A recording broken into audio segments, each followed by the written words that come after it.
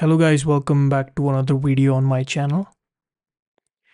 In this video, I am going to be proving the Basel problem.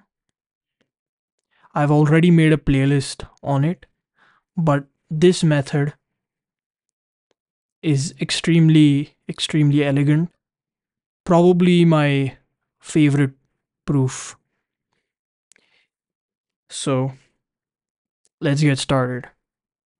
So in the most unlikeliest of places, we start with a circle of radius r centered at point O, and we have this triangle OAB where B is just another point on the circle. So the arc AB actually subtends an angle theta when sort of extended back to join the origin. And we also have this point C such that the distance AC is capital H. Now distance OB and OA are actually the same because it's a circle. They're all small r. So if we look at triangle OAB and we want to find the area, well, let's call that area 1. That's half times base times height. So the base here is simple, it's r, but the height is a little difficult to see. Well, if you draw a perpendicular line that joins B, a perpendicular line to OA that joins B, that will be the height. And that has value of r times sine theta using trigonometry. So we have area 1 equals RH over 2 equals r squared sine theta over 2. Now sector OAB, if we look at that, if you want to find the area of that, let's call that area 2. Now sector OAB, since it's a sector, has area 1/2 r squared and the angle subtended, which is theta in this case by definition. So we're going to have r squared theta over 2. In triangle OAC, moving on, we have, let's call that area 3. The area of that, again, using the same formula, and in this case it happens to be a right angle triangle, so the height is just capital H. The base is r again. Now the thing is, we can find h in terms of theta and r. If you look at the triangle, h is just r times tan theta, because we know what the base is, and we know the theta. We don't know what the opposite side is, so that is r times tan theta. So we're going to get r squared tan theta over 2. Now we have the inequality area 1 is less than area 2 is less than area 3. Let me break that down for you. Area 1 is the area of this OAB triangle. That is less than area 2 because area 2 is the sector. So that sector is essentially just the triangle OAB, except it has this curved white part. Let me zoom in on that. It has this excess curved white part that this green triangle does not account for. So in a way, this triangle is actually contained inside the sector OAB. So, the first part of this inequality makes sense. Area 1 is less than area 2. But is that less than area 3? Well, that's even more simple to see because area 3 is just the big triangle OAC. And that contains all of these guys. It contains the sector and therefore by extension contains triangle OAB. Okay, now if we move on, after this inequality, we have r squared sine theta over 2 less than r squared theta by 2 less than r squared tan theta by 2. Cancelling out all the r factors in the 1/2, we get sine theta is less than theta is less than tan theta. You might say, well, why have you excluded the equality? Why is it just a strict inequality? It's because I'm considering theta between 0 and pi over 2. If theta were 0, if 0 were inclusive in the range, then we would get an equality between the three.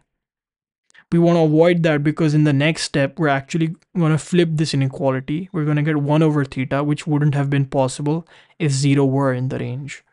So we have cosecant theta is greater than 1 over theta is greater than cotangent theta. We square everything. We get cotangent squared less than 1 over theta squared less than cosecant squared, which is just 1 plus cotangent squared theta. Now we can set theta equal to k pi over 2n plus 1, where k is an integer that's between 1 and n, capital N. So when we plugged all of this in, we get cotangent squared k pi over 2n plus 1 less than 2n plus 1 squared over k squared pi squared less than 1 plus cotangent squared k pi over 2n plus 1. Now, since it's the Basel problem we're trying to solve, we just want 1 over k squared, so we can divide by the prefactor, which is 2n plus 1 squared over pi squared on both sides.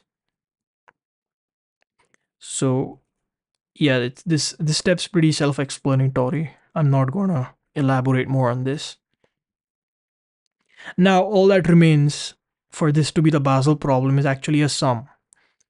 Instead of summing directly from 1 to infinity, I'm gonna sum from k equals 1 to n on both sides and then take the limit. So in this step, I just introduce a sum everywhere, and then in the step after that, in the step in the different blue shade, I'm gonna take the limit externally like this. So when I do that, the strict inequalities become well, they lose their strictness. This is because of a result in analysis that says that limits don't respect strict inequalities and actually instead change them into not non-strict inequalities. So when I do that, I have limit on the left side, which is pi squared over 2n plus 1 squared, sum from k equals 1 to n, cotangent squared k pi over 2n plus 1, less than or equal to, now I can just directly take the limit k equals 1 to infinity 1 over k squared is less than or equal to, well, just the same thing, except we have this extra term apart from the cotangent, which is n pi over 2n plus 1 squared in the limit as n goes to infinity. Okay, so I mean, this first term is essentially just 0, because if you take the limit on just this first term, we have n pi over 2n plus 1 whole squared. So the highest power in the denominator is n squared and the numerator it's an n. So the denominator dominates, and therefore the limit as n goes to infinity, it goes to 0.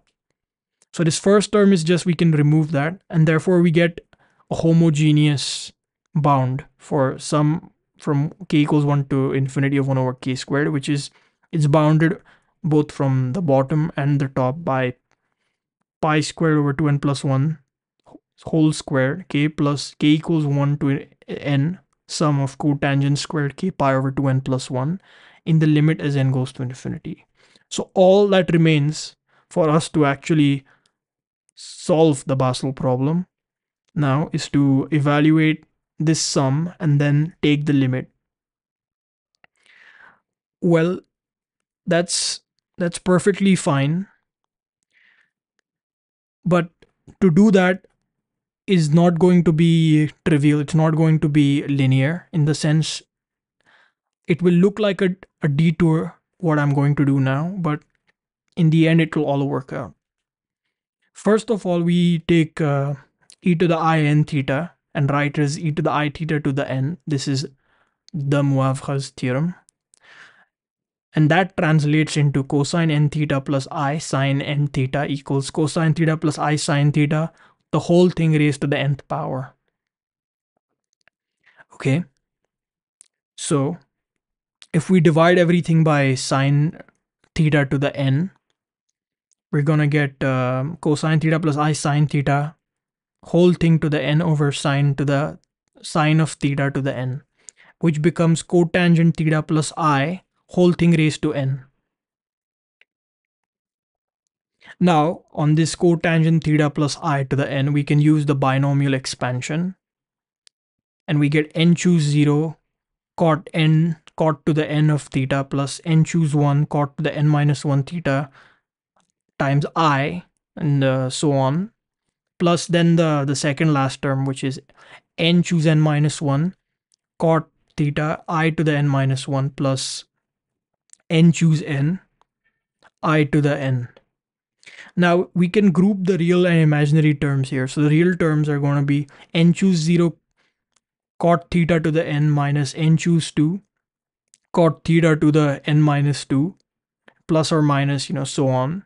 And then the imaginary terms are going to be actually the odd terms. So plus I times n choose 1 cotangent of theta to the n minus 1 minus n choose 3 cot theta to the n minus 3 plus or minus, so on. We can equate the imaginary parts now. So when we do that, the imaginary parts of this left side to the imaginary parts of this right side. Well, we know the imaginary parts of the right side. We just wrote them out like this, segregated them out from the real ones. The imaginary parts of the left side are just this sine, this ratio of sines. So sine of n theta over sine of theta to the n. That's the imaginary part. So when I do that, I get this, and then n choose 1, which is, basically the imaginary part. N choose 1 cotangent theta to the n minus 1 minus n choose 3 cot theta to n minus 3 plus or minus, so on. We can again go with our standard choice that we had before. Theta equals k pi over 2n plus 1, where k is an integer between 1 and n, both inclusive, and small n equals 2 times capital N plus 1. I'm going to justify this choice soon, why k has to be an integer between 1 and n. But for now, let's just go along with it. So when I do that, I'm going to have sine of n theta is actually going to be sine of k pi, and k is an integer, so sine of integer times pi is 0. On the other hand, n is 2 times capital N plus 1, so I just put that choice in and see the right hand side of the equation is actually cotangent to the 2 capital N over times of k pi over 2n plus 1 minus 2n plus 1 choose 3 cotangent 2n minus 2 of k pi over 2n plus 1 plus or minus all of that sum equals 0 because the sine of k pi is 0. So now if we define the polynomial 2n plus 1 choose 1 tn minus 2n plus 1 choose 3 t to the n minus 1 plus or minus, so on, then based on this yellow equation here, we can see that if we plug in, instead of t, if we plug in cotangent squared of k pi over 2n plus 1 for, k is an integer between 1 and n inclusive, that's the root, because that sets, according to this yellow equation, this entire polynomial to 0. So that means the roots, this function cotangent squared of k pi over 2n plus 1 for k between 1 and n inclusive, these guys are the roots of the polynomial p of t. Let's call them t of k, and there's k roots. But the question is, are these all the roots? More precisely, what happens if k equals, k actually exceeds, if we take k to be more than n, and anything that's more than n can be generally written as p times n plus m, where p is actually greater than or equal to 1 and m is between 0 and n minus 1. So this is a general form of some integer that's greater than n. What happens when that situation occurs? And this is more or less justifying the choice of bounding k between 1 and n. So if we consider theta as, pn plus m over 2n plus 1 pi, we can, do some algebra, which I'm not going to dictate, whose steps I'm not going to dictate all the way, to get pi plus p minus 2n plus m minus 1 over 2n plus 1 whole thing to the pi, or times pi. And then we see that cotangent squared of pi plus x equals cotangent squared of x. And then we have established a reduction relationship. So if we have the angle as Pn plus m over 2n plus 1 pi, that equals cotangent squared of like p is reduced by 2. So p minus 2 times n plus m minus 1. So m is reduced by 1, p is reduced by 2 over 2n plus 1 pi. So, we've established a reduction relationship. So we can just reduce, we can just do this m times, and then that means we get rid of this m factor. So we're just left with p minus 2m whole thing times n over 2n plus 1 pi in the argument. Let's call p minus 2m r. And we can, still reduce it further. Now we are at this point where if r minus 2 times n minus 1 is in the range of 1 and n, we terminate this process, this algorithm of reduction. Else we repeat with p, like whatever p we had, we had some general p before. Repeat this entire algorithm, but with p changed to r minus 3 and m changed to n minus 1. Keep repeating this algorithm, and this algorithm will terminate because p is actually getting smaller and smaller at each reduction stage. So that means this choice of 1, k between 1 and n, exhausts all unique values. This was, for this reduction was for k greater than n. We can do a similar argument for the negative side of things, because the cotangent squared is an even function. But the idea is that k between 1 and n inclusive exhausts all unique values. Everything else is just, after reduction, this reduction algorithm is just a copy of this. So that means p of t has n roots because, there's only n unique values given the choice of k. You can also see that, p of t has n roots because p of t has order n, the highest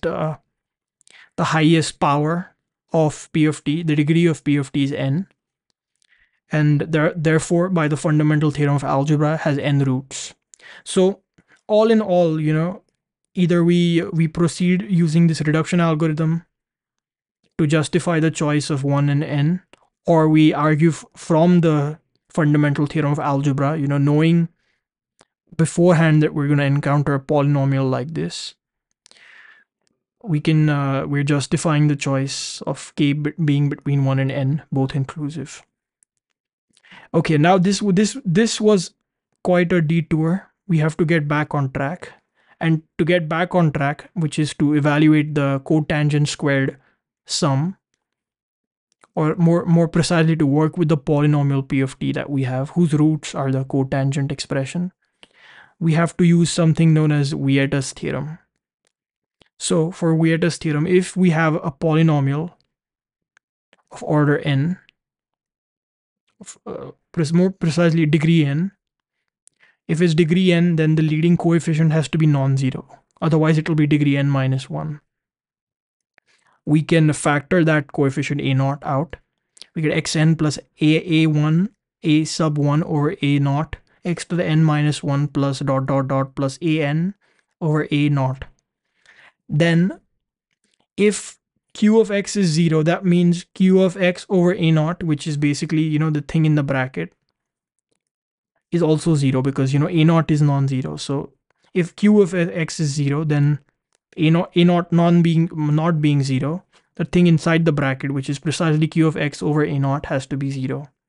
So that therefore, if xi for I between 1 and n are the roots of q of x, then, by definition of being roots, q of xi is 0.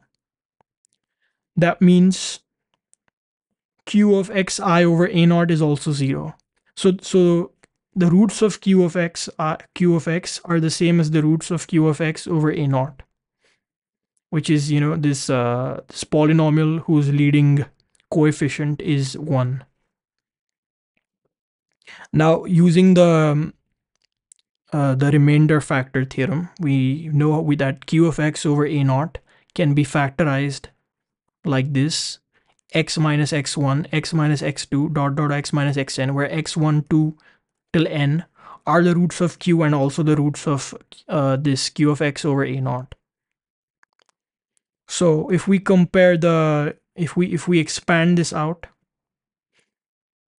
and we expand to just the powers xn and xn minus 1, we see the coefficient of xn is 1 after expanding the right hand side, and the coefficient of xn minus 1 is actually minus x1 plus x2 plus dot dot dot xn. Why is that? Because to make up xn minus 1, the only independent, the only free choice we have is to choose any one of these factors. Because if we have to make xn minus 1, we will choose n minus 1 x terms from these factors. So we'll choose n minus 1 factors for its x terms, and then we are left with 1 degree of freedom to choose, to make when we're doing a product. And that degree of freedom, well, there's n degrees of freedom. You can either choose x1 and choose the rest, or x2 and the rest, so on until xn and all the rest. All the rest will make up xn minus 1, and that matches the coefficient on the right hand side, which is a1 over a naught. So comparing coefficients, we know that the sum of the roots x1, x2 until xn is actually minus a1 over a naught. So that's Vieta's theorem. That's basically the main result we're going to need. Because if we look at this polynomial here, we know that the cotangent squared of k pi over 2n plus 1 for k between 1 and n inclusive is the root of p of t, which is given here. Therefore, by Vieta's theorem, if we sum the roots, that has to be equal to minus the second last, the subleading terms coefficient over the leading terms coefficient. So subleading term is the which has degree 1 less than the degree of the polynomial. So in this case, that's going to be the n minus 1 terms coefficient, which is going to be 2n plus 1 choose 3, divided by the leading coefficient, which is 2n plus 1 choose 1. Since it already has a minus sign, that cancels with the minus sign from Vieta's theorem formula. So we get 2n plus 1 choose 3 divided by 2n plus 1 choose 1. We expand, the definition of the combination coefficient. So we get 2n plus 1 factorial over 3 factorial times 2n minus 2 factorial times 2n factorial over 2n plus 1 factorial. We sum the tk, because that was the formula. We're summing over the roots. The roots are just cotangent squared k pi over 2n plus 1. K is going from 1 to capital N. And the right hand side just results in 2n times 2n minus 1 over 6. So all we have to do is just plug it into this this inequality relationship we had. So we get pi, we can pull out the pi squared and the 6 in anticipation. So pi squared over 6 times limit n goes to infinity of 2n times 2n minus 1 over 2n plus 1 whole squared, less than or equal to sum from k equals 1 to infinity of 1 over k squared, which is the Basel problem. Less than or equal to, again, pull the pi squared and the 6 out in anticipation. Pi squared over 6, limit n goes to infinity of 2n times 2n minus 1 over 2n plus 1 whole squared. Now, both these limits are the same. The leading term is 4n squared in the numerator as well as in the denominator. And that's all we care about, and the limit as n goes to infinity. So since both the leading terms coefficients are the same and both are of order n squared, the limit becomes 1 on both sides, the same limit. So in the end, we're lower bounded by, so pi squared over 6 less than or equal to the Basel problem, less than or equal to pi squared over 6.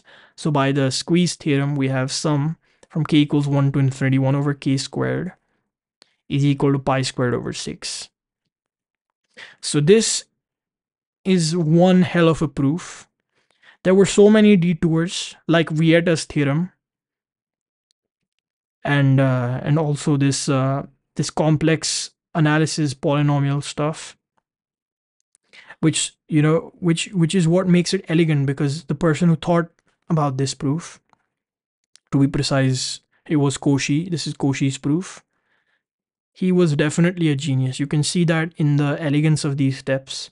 All you need is Vieta's theorem and some, algebra in the sense of the binomial expansion, and some well-known results like Euler's formula and the Moivre's theorem.